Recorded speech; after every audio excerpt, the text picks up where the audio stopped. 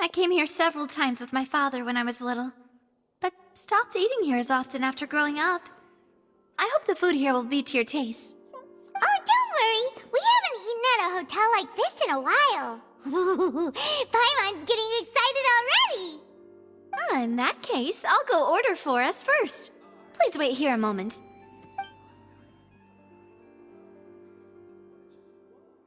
Ooh, everything looks so good.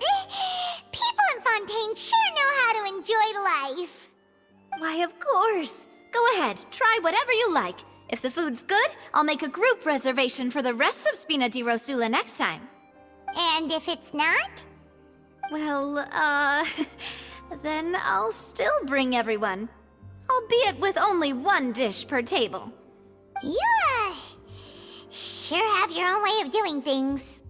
Oh, we called this a farewell meal, but we could also treat it like a victory feast, right? We did just win that case after all. Oh, true. Very true. In that case, boss, we'll have another 2 dishes. Huh? Paimon didn't mean that you had to order even more food.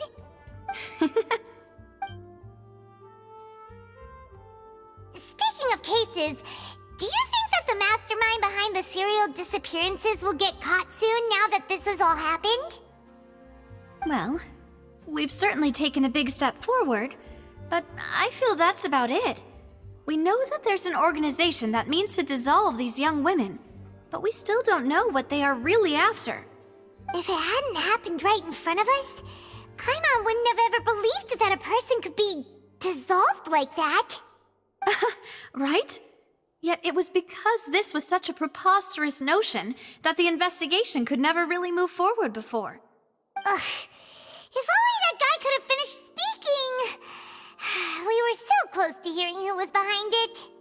In such investigations, even the smallest step can seem like a yawning chasm if the trail of clues is cut off. To be honest, I don't have high hopes for any follow-up that the authorities might conduct.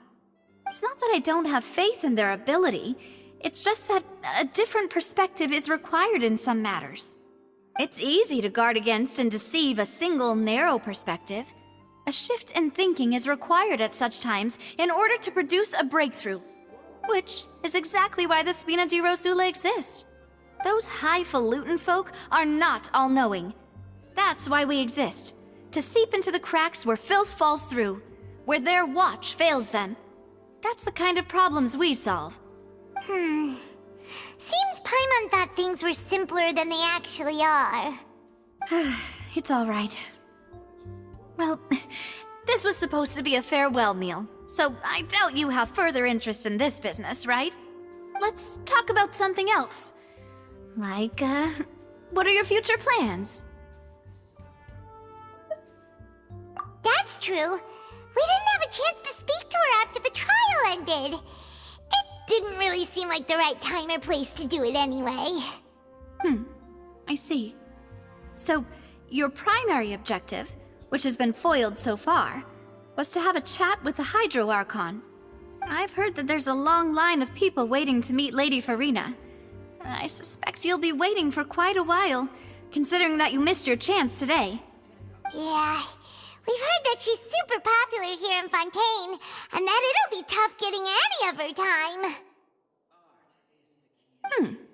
Well, would you consider some more, unique ways? Perhaps even methods of, let's say, questionable legality? Guess that's Spina di Rosula's boss for you. Chock full of sketchy ideas. Well, what did you have in mind?